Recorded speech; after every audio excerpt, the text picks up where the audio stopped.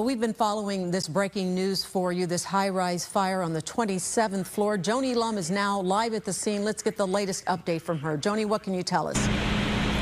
Good morning. Anyone who's driving down Lakeshore Drive saw so many emergency vehicles up and down the inner drive. We are outside the building where there was a 311 alarm fire. Down there you can see some of the civilians and firefighters who are still at the door.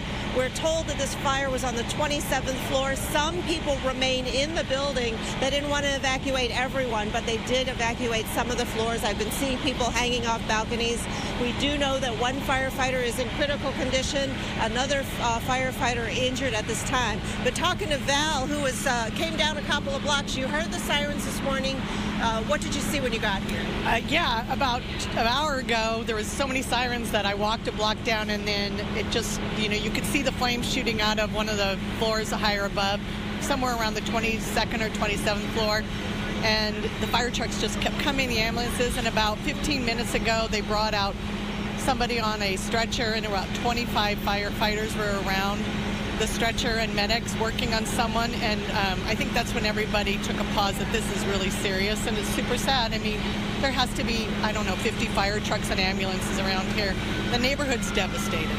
You could read the mood when they came out that whoever was on that stretcher was seriously injured. Yeah, and you could hear a firefighter walked away with tears in his eyes, and So they worked on him, then they put him in an ambulance? They put him in the ambulance, and they were still working on him, and then they took him away about 5 minutes later. And that was about 20 minutes ago, and this fire has been going on for more than an hour. You know, as a former reporter, that when there's a high-rise fire, they do call out a lot of resources. There are a lot of trucks, a lot of hoses, and a lot of firefighters here. Yeah, and typically when it happens, and then most everybody comes, you see a big presence, and then all of a sudden the presence goes away. But these firefighters keep coming down the street with their hoses. In fact, they just are trying to find another water source around the corner. As you saw, they don't have enough water in the building, it looks like, so they're tapping into another building's water source. So it's major. Yes, the fire trucks are mostly in the front that we can see, but it looks like they are trying to mobilize to the back of the building as well. Yeah, I could see that too.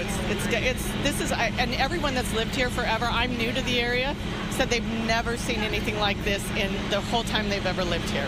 The response is incredible. Just yesterday, we lost a firefighter who was in a fire. Now this situation, I guess that's why people are feeling what you just described. I think so. I think this, well, I love the Chicago people. They come and they rally, and they'll do it again. I can sense your concern, Val. Thanks so much. We just saw runaway hose right behind you where they were trying to tap into the standpipe of the building. It's tense here. There are a lot of firefighters out on the street running around. You can see how many hoses there are. We are told that the firefighter is in very critical condition at the hospital. At one point, they had a mayday. We don't know if that's been resolved. They lost the elevators. Of course, you don't use an elevator in a fire like this. They wanted some people to stay in the building so that they wouldn't crowd the stairwells, but it appears they are still battling. I'm Joni Lum reporting live. Now back to you.